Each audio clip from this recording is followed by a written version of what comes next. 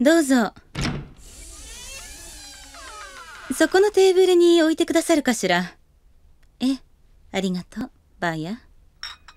バーヤ、もうすぐクリスマスイブでしょ？今まで毎年バーヤと2人で教会へ礼拝を受けに行っていたけれど、今年は、違うの。今年は、私一人で行きたい心境なの。ごめんなさい。わがままを言ってしまって。あとこのことは、お父様とお母様には、秘密にしておいてくださいませんこと？ええ、お願いしますわ。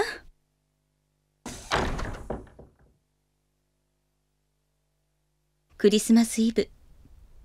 一年の中で最も心清らかになれる夜。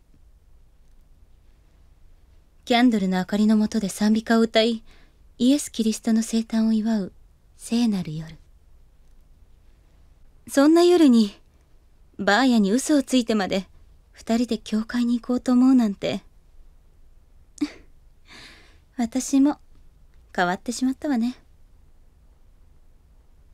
でも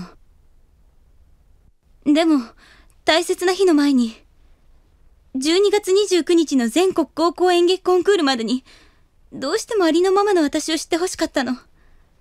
だってあの人はとても大切なパートナーだから。そして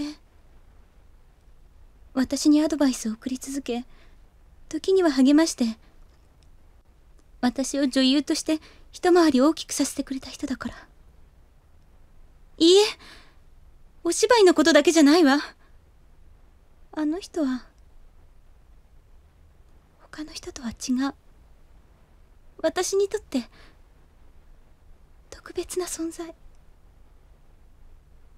そう、誰よりも大切な人だから、聖なる夜にあの教会でありのままの私を、心を開いた私を見てほしい。